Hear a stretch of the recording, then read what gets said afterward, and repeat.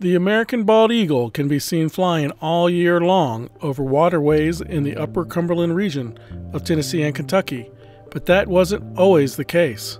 A 4-year eagle restoration program at Dale Hollow Lake between 1987 and 1991 restored nesting populations. The project manager still works for the U.S. Army Corps of Engineers and recalls how difficult it was for eagles to make a comeback after a man-made product affected the bird's ability to reproduce and literally endangered the species. Well, it's kind of interesting because 1961 was the last year that there were nesting eagles in the state of Tennessee. DDT was a pesticide that was widely used after World War II, and it gets into the ecosystem, and it's very persistent. DDE, DDD are persistent forms of that, and once it gets into the ecosystem, it comes up the food chain. And eagle being at the top of the food chain, it's more concentrated there than it is otherwise.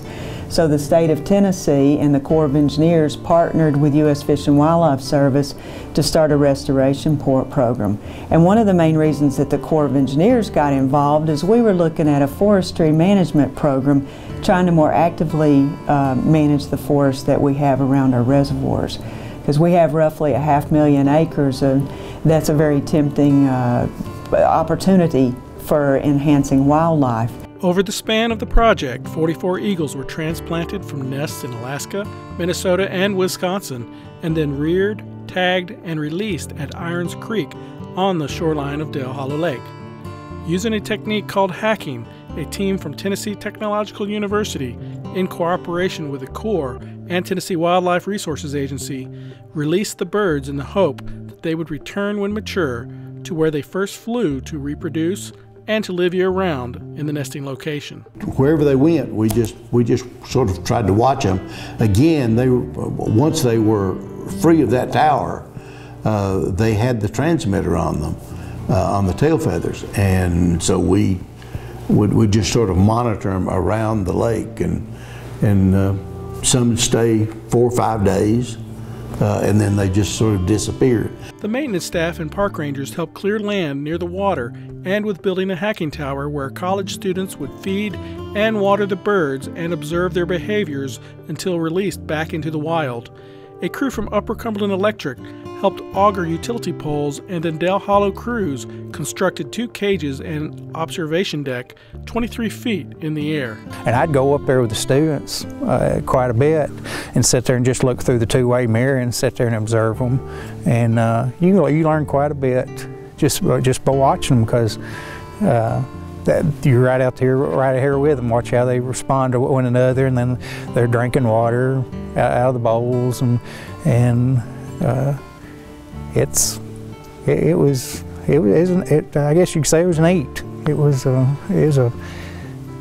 cool experience for a young ranger to start in and doing something like that. After completion of the tower in 1987, the eagles arrived in pet crates after a long journey where human interaction, flights and boat rides, not to mention temperatures in the 90s, stressed them.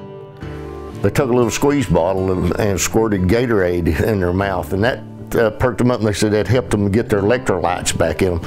And I thought that was kind of unique, that something that was kind of developed for football players and everything else like that would be able to work and help wildlife. I just kind of thought that was kind of a unique thing, that here we're feeding Gatorade to eagles.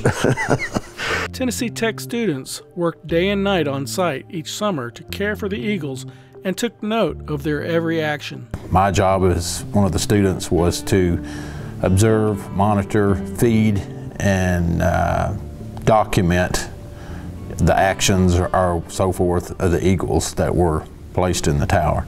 I would like to think that we actually contributed some into reintroduction to the eagles in this area.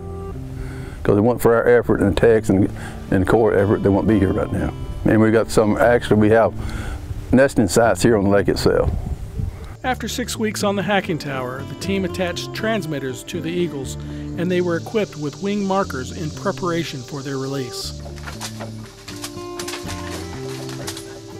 On the day of their release, the gates on the front of the cages were lowered, and everyone watched to see them take their first flights. Agencies like the U.S. Fish and Wildlife Service, Tennessee Wildlife Resources Agency, Kentucky Department of Fish and Wildlife, Tennessee Valley Authority, Tennessee Conservation League, Alaska Fish and Wildlife Service, U.S. Forest Service in Alaska, Boy Scouts of America, and numerous other volunteers had roles in reintroducing the eagles along waterways in Tennessee and Kentucky.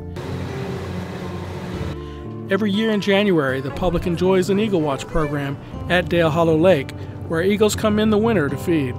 But with the success of this program, some eagles call the area home, build their nests, and reproduce their young, a testament of the efforts of many a quarter-century ago.